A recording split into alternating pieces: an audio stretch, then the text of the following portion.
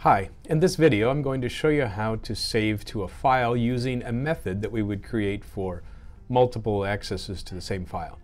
So the code that you see on the screen was used in a previous video, and so I'm going to extend this code and create a more general method for writing to files.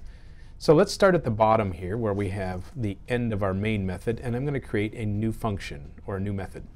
So the first thing I'm going to do is call public static void save to file. And then it's going to accept some arguments that we can save.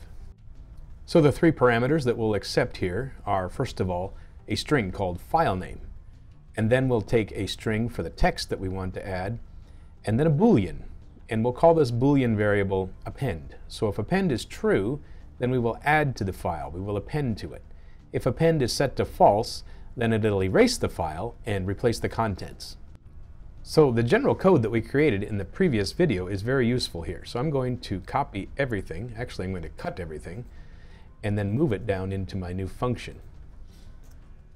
So let's adjust a few things now. So string for file name. Let's put that file name inside of the actual file definition. Now we have another red line. It says you have to throw the declaration of IO exception. And then down here in the actual printing, I'm going to change this loop to print the text. So pw.println, and let's see, we're going to print inside of there is going to be called the text. Okay, so that refactors this into a function or a method that we can reuse many times. So now here at the top, inside of the main function, we're going to call our save to file function. Okay, so save to file needs to have some parameters. We need three of them. So first of all, the file name. So I'm going to create a file called famoussayings.txt. So the first sentence I'm going to put into my file is, the only thing we have to fear is fear itself. I think that was Franklin Roosevelt that said that. Now the last parameter is the append. Should it be appended or should it overwrite? Well, for the first guy, it's the first sentence, so I'm going to put in false. We do not want to append the file, we want to erase the file. Let's see what happens here. Save to file has a problem. Save to file, it says, is not spelled correctly. So let's see what the error is. If I hover, it says here, save to file, and it does have a capital F. So I will change that, and now it seems to match here and then the definition. Very good. So let's save it and run the program. So nothing in the console, no errors, but there's actually no file either. I'm looking for something here.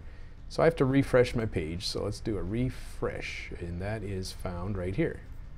And so sure enough, famoussayings.txt came out, and we have one line. Very good. Now I'm going to add a few more sayings. So let's do a copy of this line, and let's paste it a couple more times. So the next saying I'll put in here is, ask not what your country can do for you. Famously said by John F. Kennedy.